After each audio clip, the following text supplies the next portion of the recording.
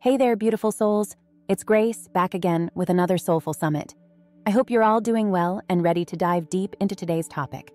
We're going to talk about something that I believe is so important, yet often overlooked. Today, we're going to talk about stopping the comparisons. You see, we live in a world that's constantly encouraging us to compare ourselves to others. Whether it's through social media, advertisements, or even our own inner voices, we're constantly being told that we're not enough, that we need to be more like this person or that person. But here's the thing, my friends, comparison is the thief of joy. It robs us of our happiness, our self-esteem, and our ability to appreciate our own unique journey. When we compare ourselves to others, we're not seeing the full picture. We're comparing our behind the scenes to someone else's highlight reel. We're comparing our struggles, our insecurities, and our failures to someone else's successes. And that's not fair to us. It's not fair to our journey. It's not fair to our growth. Instead of comparing ourselves to others, we should be focusing on our own progress.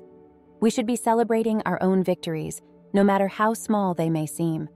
We should be proud of the person we are becoming, not the person we think we should be. Remember, we are all on our own unique journey. We all have our own strengths, our own weaknesses, our own successes, and our own failures. And that's okay. It's more than okay. It's beautiful. It's what makes us who we are. It's what makes us unique. It's what makes us human. So, let's stop the comparisons. Let's stop measuring our worth by someone else's standards.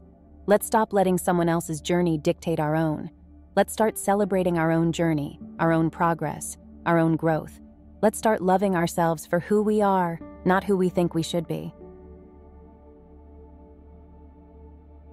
Before we wrap up, if you found this video helpful or inspiring, please give it a thumbs up and don't forget to subscribe to Soulful Summit for more introspective and motivational content. Your support means the world to me and helps me continue to create content like this. And remember, you are enough, you are worthy, you are beautiful, and you are uniquely you. So let's stop the comparisons and start celebrating our own unique journey. Until next time, keep shining your light, beautiful souls. Grace, signing off.